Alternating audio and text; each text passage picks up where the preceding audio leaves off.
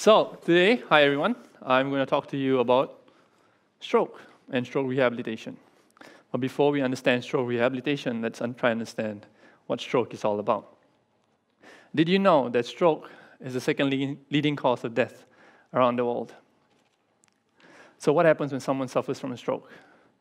Well, a blood clot will form in the brain, and this will prevent blood from flowing elsewhere around the brain. And due to this, brain cells die, and the affected regions, there are abilities that these regions control, they are lost. So try and imagine not being able to feed yourself, not being able to dress yourself, or even walk. Feels like a very scary thought, doesn't it? The sad thing is, this is actually a harsh reality 15 million people face on a daily basis. And quite recently, this became a harsh reality for me and for my dad. But I'll tell you more about him later. You see, the amazing thing about the human mind is, even though these abilities are lost, you can relearn them through exercises. And that is what stroke rehabilitation is about. Patients will go through sessions with therapists, and in each session, you would have exercises. And these exercises are designed to ensure you regain those lost abilities. So one such example is, try with me, please carry on. Stretch your hands out. Okay, cool. And put it back in. Do this a couple of times. Now imagine, just carry on doing, imagine doing this 100 times a day. Yeah, for the young ones, we will get bored pretty fast. Yeah. And you couple this, that you are actually paying a lot of money to do this, you will get pretty demotivated very fast. And that's an issue, and that's the biggest problem. So coming back to the problem of my dad, well, my dad suffered from a stroke recently, and he lost some function in his hands. What happened next was he was told to go for rehabilitation. And over a period of time, I saw him losing the motivation. And then he would tell me, no, I don't want to go. And I'll be like, Dad, please, let's go. Let's go. Let's go for rehab. Let's get you better. And one day, I got so tired, I snapped. And I told my dad, you know what, Dad? If you don't go for rehab, you're not going to get your exercises done. Your hands are not going to recover. You know what? You can forget about driving. See, the funny thing is, my dad really loves driving. Yeah. And all of a sudden, it hit him, He became self-motivated. He became more proactive in doing his exercises. But the funny thing is that, you can have top-notch doctors coming in. You can have state-of-the-art equipment.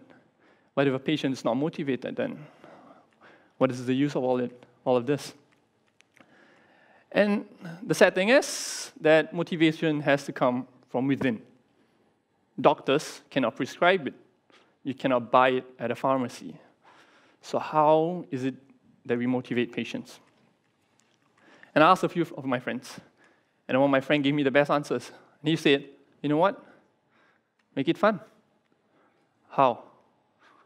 He said, disguise these exercises as games so it engages the patients. And I was like, you know what? I can do that. I'm a developer. Can write code for this. Yeah. And as all developers, we try and get some people along. So I grabbed a group of friends, and we said, you know what, we're going to build games, but instead of using your mouse and keyboard, let's get them to interact. But how are we going to do that? Well, we used the Kinetic. What the Kinetic is, it has a set of cameras that will track your motion and translate that into interactions on screen. So we decided, you know what? Okay, let's hook this up to an awesome game. It's a cool device. And we decided to pick asteroids. Now, what you see is as the player moves left, spaceship moves left, and as he moves right, the spaceship moves right. And we're like, you know what? This is so cool. Let's get it out. Let's get people to play with it. So we brought it to a home for the elderly, and we got patients to play. And we're like, we rocked it. Until one patient steps up.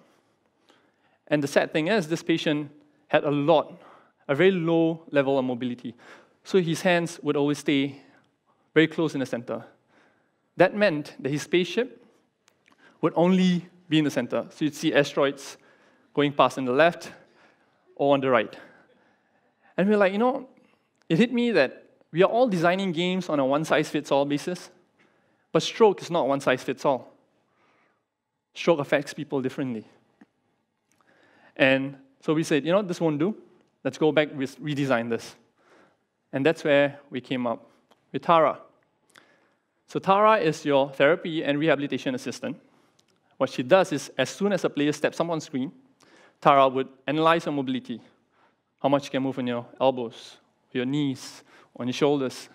And based on that, Tara would actually tweak the games for you so that you can play fully. So now a patient with a low range of mobility could send his spaceships left and right. And Tara not only does that, because Tara would actually understand that in order to improve, I need to push you. So she makes it a little bit harder for you, so that you push a little further, you stretch out a bit, harder. And so we decided, let's pack it up and let's get it tested again. Let's bring it to home. And this time, we recorded it for you guys to see. So here's the response. 我们昨天玩了这2天玩的那个飞机设施207，你玩了之后，你觉得有什么感触呢？这样很好玩了，对我们这个物理治疗有帮助。所以你会再继续玩这些游戏吗？会的。That it's more helpful that you can see also the effort from the patient that they're trying to do and play the game that you do. This is more easier also for us because this one they don't need to hold anything. What if the patient's grip is very big? So this one more on functional way, so it's easy for us also to assess them with regards to the range of motion, the movements, and also their hand activity. So it's more helpful.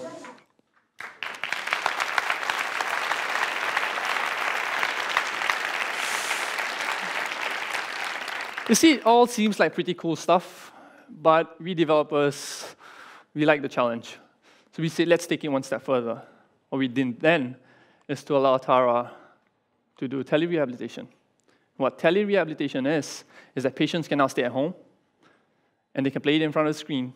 Tara would grab performance data and send it back to the hospitals. What this means is patients can now spend less time traveling, less money spent, and they can stay safe at home. What this means for hospitals is that they can free up a lot more resources for other users. And it was cool then, and then we said, no, let's make it awesomer. Since everybody's at home, let's get families to play with it. Now I can join my dad in conquering galaxies. Yeah, my dad can be the driver, I can be the gunner.